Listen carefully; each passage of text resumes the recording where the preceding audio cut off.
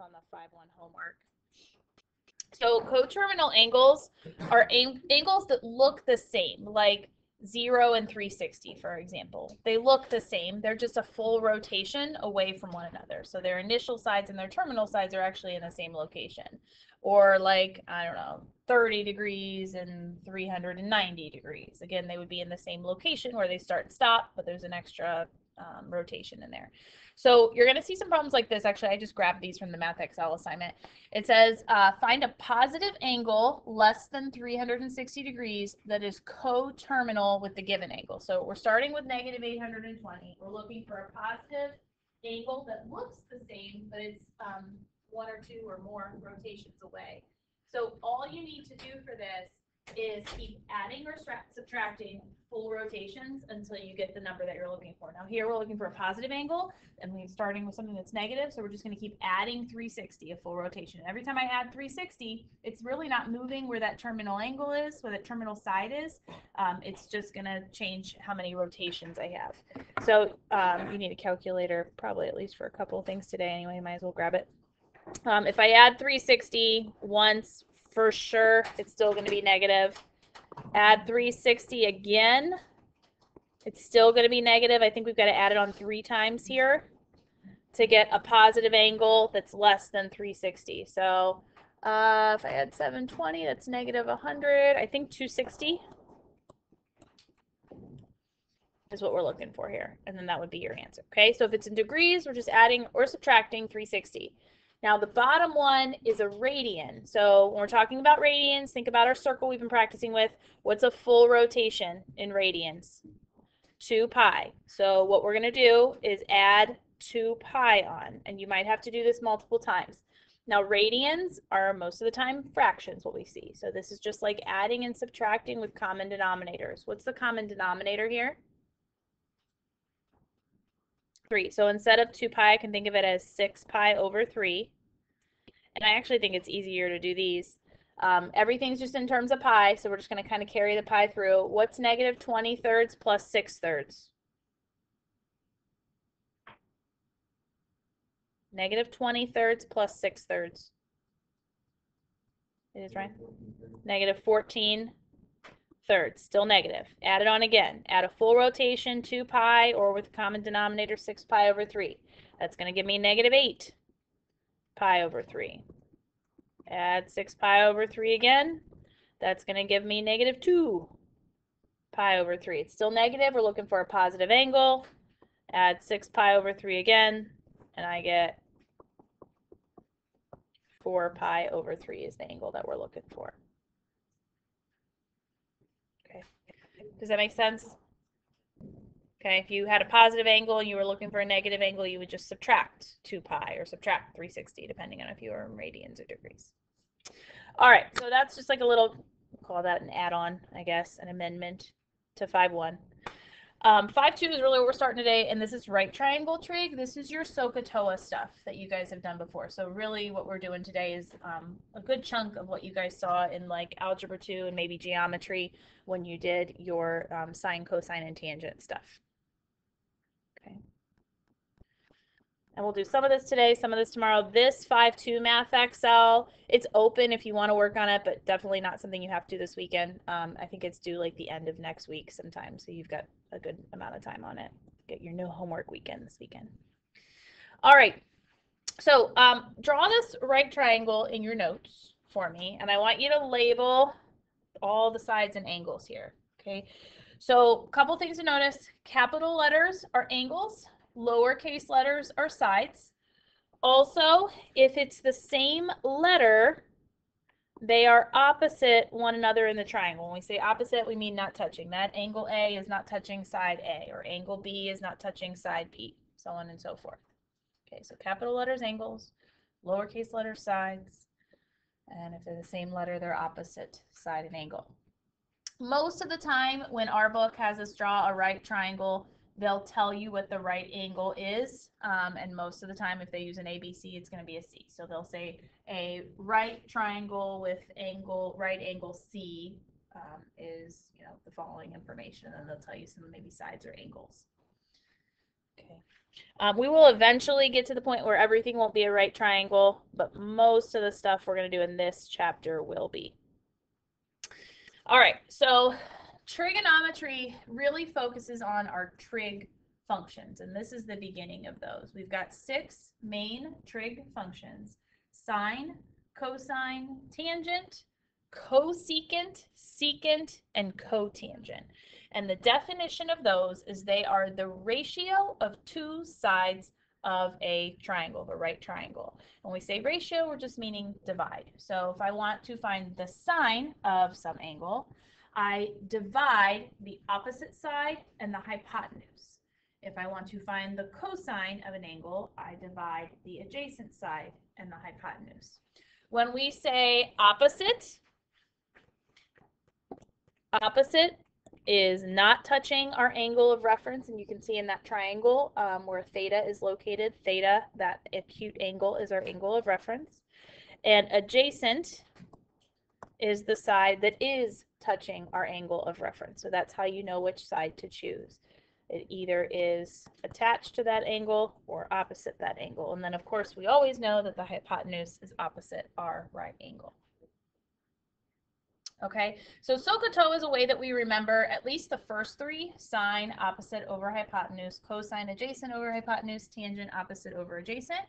And then you just need to remember really for the other 3, we call these guys the reciprocal functions because there are sine, cosine, and tangent flipped, the reciprocal of those numbers. So sine and cosecant are reciprocals, cosine and secant are reciprocals, tangent and cotangent are reciprocals.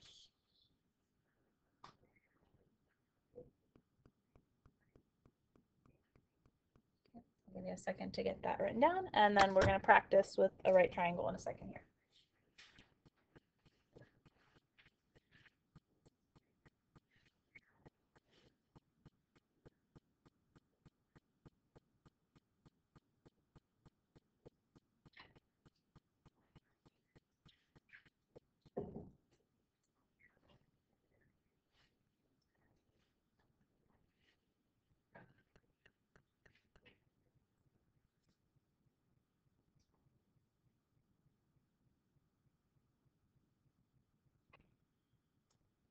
Okay.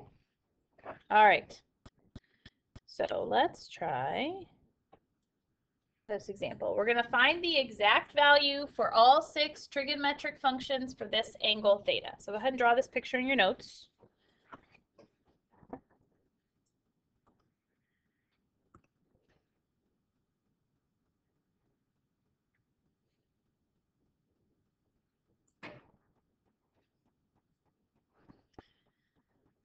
All right, before we get too far, hopefully you're noticing that we only have 2 sides of the right triangle, so we need to get the 3rd side. We need all 3 sides to find all functions.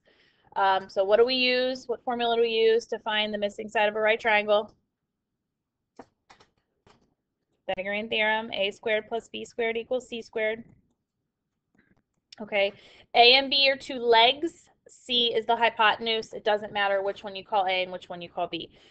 So we'll just say this side is x, whatever it is. So x squared plus 5 squared is 9 squared. So 9 squared is 81, 5 squared is 25. If I subtract those, I'm going to get 65? No. Yeah? What did I say? 81 minus 56. Thank you. Okay. And then I want to take the square root. We don't have to worry about a plus or minus here because for right now we're just talking about distances, so we're going to assume everything's positive. Once we place these in like quadrants and things, we might have some negatives, but for right now everything's going to be positive. Take the square root of 56. We want an exact answer, so absolutely no decimals when we do this. We do, if we have a square root like this that doesn't give us a perfect answer, it's not a perfect square, we want to break that radical down. What is the largest perfect square that divides evenly into 56? You can use your calculator if you need to do a little guess and check. And perfect squares are 1, 4, 9, 16, 25. We want one of those to divide evenly into 56.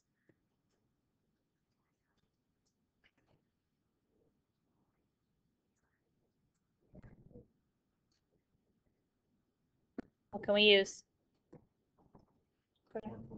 4 and 14. And 14 doesn't have any perfect squares that divide evenly into it, so I know that's the biggest one I can pick. 2 square root 14 is then that missing side. Okay. All right, so now let's label our sides: opposite, adjacent, hypotenuse. So we know the hypotenuse is going to be opposite my right angle. The other two sides are determined based on where that angle theta is located, the angle of reference that we're going to be finding our trig values for. The adjacent side is touching our angle theta, and the opposite side is not touching our angle theta. All right, now you're ready to find sine, cosine, tangent, cosecant, secant, cotangent. Starting with sine. Sine is opposite over hypotenuse. So 2 rad 14 over 9. 2 over 9 does not reduce. We know the square root 14 doesn't break down any further. This is your final answer, okay? We are not solving for an angle when we do this. We are just looking for the ratio. If it asks you to solve for the angle, that will be in the instructions. It will say find theta. That's not what we're finding. We're just finding the trig values here, so we stop at this point. I know you probably can do that because you didn't like algebra 2 and stuff, and we will eventually do that, but right now we don't care what theta is. All right, cosine is adjacent over hypotenuse, 5 over 9. Tangent, opposite over adjacent, 2 rad 14 over 5. Again, 2 over 5 doesn't reduce, rad 14 doesn't reduce. Final answer. Now, once you have those three, we're just going to flip all of them. You just got to remember which one's which. The reciprocal of sine is cosecant. Flip it. 9 over 2 rad 14. The reciprocal of cosine is secant. 9 over 5. And the reciprocal of tangent is cotangent. 5 over 2 rad 14. Now we have all of our ratios. We just have a slight problem with cosecant and cotangent. You may not have a radical in the denominator. You have to rationalize your answers.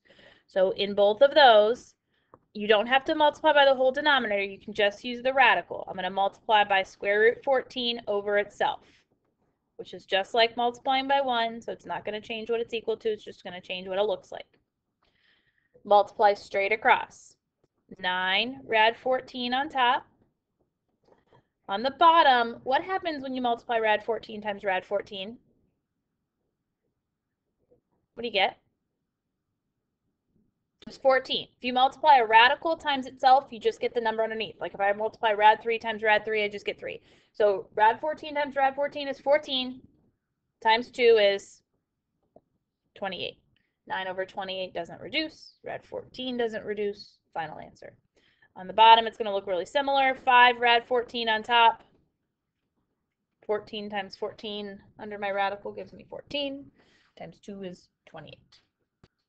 Okay? Questions on any of that?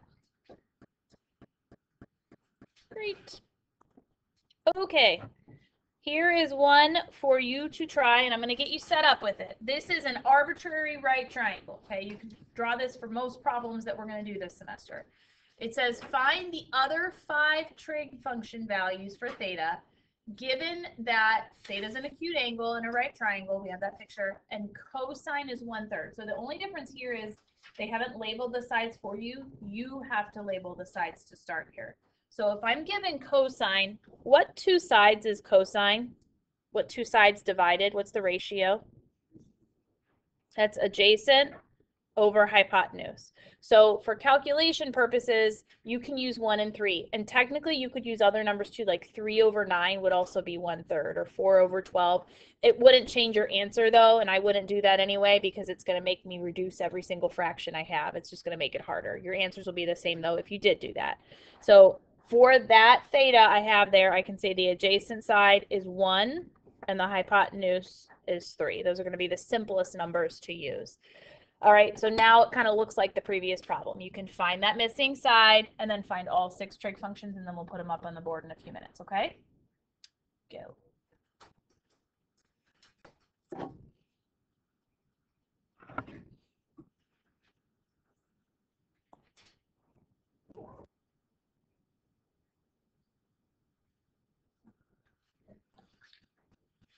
What questions do you have? Do you want to see any work for any of those? Any more than what's up there? Okay? Yeah, great. Okay. Perfect. All right. Last couple things we're going to do have to do with your special triangles from geometry. I know that's a little hard to see there. That's a 45, 45, 90 triangle. Put that picture in your notes. So I mentioned before when we started with the circle that the special angles that we see in our circle, 30, 45, and 60, are coming from these triangles, the 45, 45, 90 that we're going to do on this page, and then 30, 60, 90 on the next page.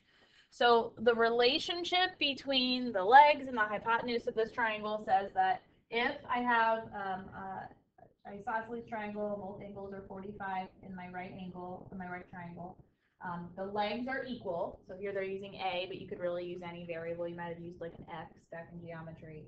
And then whatever the legs are, that times the square root of 2 is always the length of the hypotenuse, okay? So what we're going to do is we're just going to use this generic triangle to find all 6 trig values for 45 degrees. And eventually these numbers that we're calculating are what's going to be added on to the unit circle, and those are what we're going to use to find a lot of our values throughout the semester. All right, so for this, because both angles are 45 degrees, it's symmetric, you can really consider either one of them the angle of reference. So let's just pretend maybe for picture purposes here that the theta is on the bottom corner there, okay? So if I wanted to find the sine of that angle, which we know the angle is 45 degrees, so it's really the sine of 45 degrees that we're calculating. It's the opposite side from my angle of reference divided by the hypotenuse. What's the opposite side? A, and the hypotenuse is A rad 2. Now let's simplify that. It doesn't matter what A is, because what happens with A? It ends up canceling. So I end up with 1 on top and rad 2 on the bottom. And then I'm not allowed to have that square root in the denominator, right? So what do? Multiply it on the top would give me rad 2. Multiplied by rad 2 on the bottom just gives me 2. Does that number look familiar when you guys did unit circle last year? Rad 2 over 2 was on that circle. You probably used it a lot.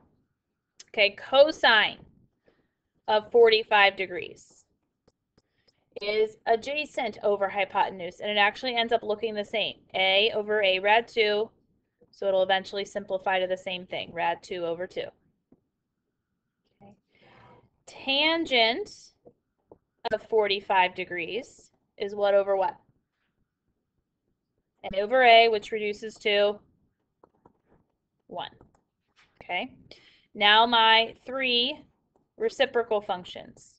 Cosecant, secant, and cotangent. Now you can calculate them from scratch if you want, or you can just take what we have already and flip it. Let's start with maybe cotangent, because that's the easiest one. If I take 1 and take the reciprocal, I end up with 1. Okay. Now the other 2, you have an opportunity to work smarter, not harder here. I can flip my final answer, the rad 2 over 2, but then I would end up with a radical in the denominator, yeah? And then I'd have to rationalize it, so I'm adding extra steps for myself. We know 1 over rad 2 is equivalent. We know they're equal. So I'm going to flip that one, because if I flip that one, I won't have a radical in the denominator, and I'm saving myself like 2 or 3 steps in the problem. So if I flip 1 over rad 2, I just end up with rad 2 over 1, or just rad 2. And then secant, because it's the same number, is going to end up being the same thing. Okay?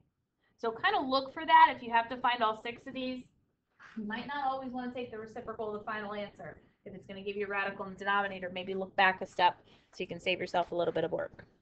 All right, so last two problems for the day are yours to do, and we're going to put answers up on the board. So I want you guys to do the same thing for 30 degrees and 60 degrees.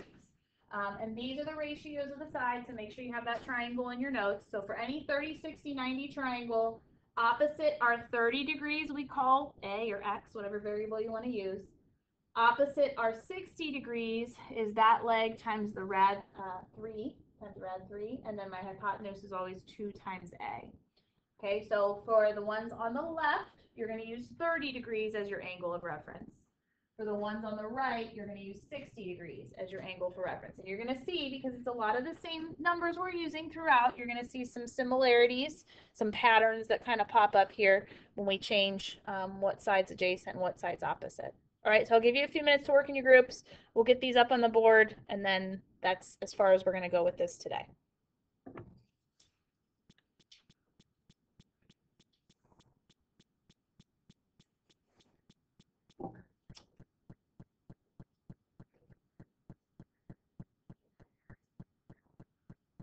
These look good. The only thing that we're going to just get rid of are the A's. Cancel them. You don't want A's in your answer. You don't have to do calculations with those, right? Oh, wait, I'm missing one. What am I missing? Secant. What's secant? Yeah. Good. You see some of them that are flipped there? Sine and cosine flip. Tangent and cotangent flip. Secant and cosecant are flipped. All right, that's going to be, we're going to talk about that as a property tomorrow, or not tomorrow, Tuesday, how certain functions, when we change the opposite and adjacent side, are going to have equal values there. All right, that's it then. Any questions for me on first half of 5-2? Okay, so tonight, finish your 5-1 Math Excel if you haven't already. Hopefully what we did at the beginning of those coterminal angles helps a little bit.